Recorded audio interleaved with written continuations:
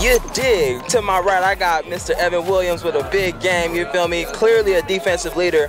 What do you got to tell the kids about preparing defensively for folks like Valley Christian? I mean, of course, we knew it was going to be a dogfight from the start. I mean, just we prepared hard all week. We knew it was going to be a dogfight, so we just got down in the trenches, got our mindset right. What's up, Mo?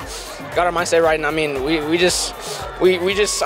that mindset that we had to fight like every play. It was going to could be the difference between the win and the loss. So I mean, we fought every play, and hard work showed. So. Absolutely, fight every play, you dig. Also, man, going up against Skylar, you feel me? I noticed you was locking them down, bro. Point blank period, lockdown. What do you got to tell the kids about going up against someone who's bigger than you, man? I mean, of course, I mean, people are going to doubt you for your size, and that's like how it is. I mean, that's always how it is, but I mean, I don't think that matters whatsoever. I mean, it's a mountain of heart.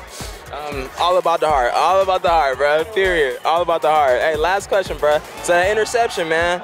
Big play. Great for the team, man.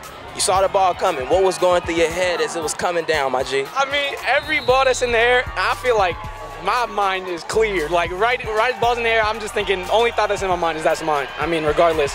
And I just went up and got it and felt good, so yeah. It was a wrap, you dig. All right, well, absolutely. That was my man, Evan Williams, bro. Congratulations on the game, my G.